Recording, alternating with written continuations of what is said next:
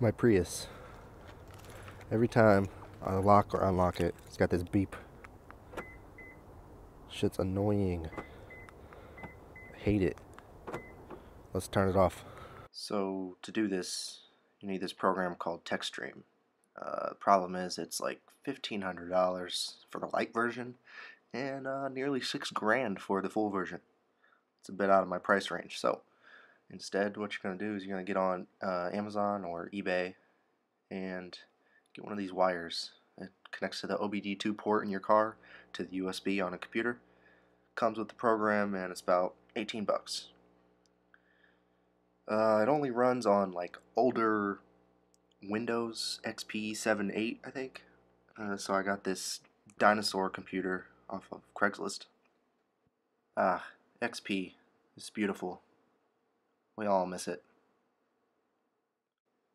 So I installed the program, plugged it in, did a lot of waiting. I've cut out a lot of the waiting. Wait some more. Wait some more. And no, doesn't want to connect.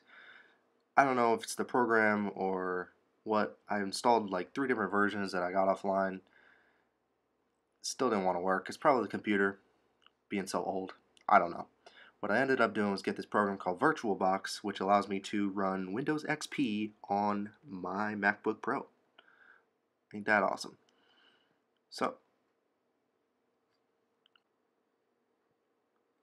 once that loads, open up Techstream, press connect to vehicle. Wait a second. Then you just got to select the options. I do have a smart key. Got this black box covering up my VIN number. Once that loads, you're going to want to go over here to Smart Key. Click on that, go to Customize Setting over on the side, and go up to the top, Wireless Door Lock. Click that green arrow.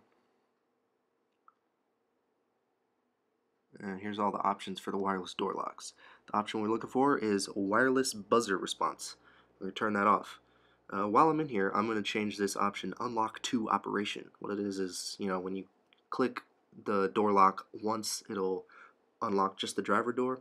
I want to click it once and it'll unlock all the doors. So I'm going to go ahead and turn that off. Click this green arrow, click Next. Give it a second. And look at that. It changed the options. Awesome. Close out of that. Close out of Techstream.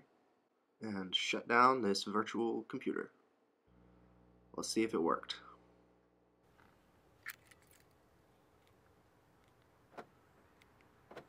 Hey, I love it. And the back door unlocks with just one click. So it worked. Unfortunately, I wasted some money on this dinosaur computer. But on the upside, I got to see this Pipes screensaver one more time. Just look at it. Ain't that nice?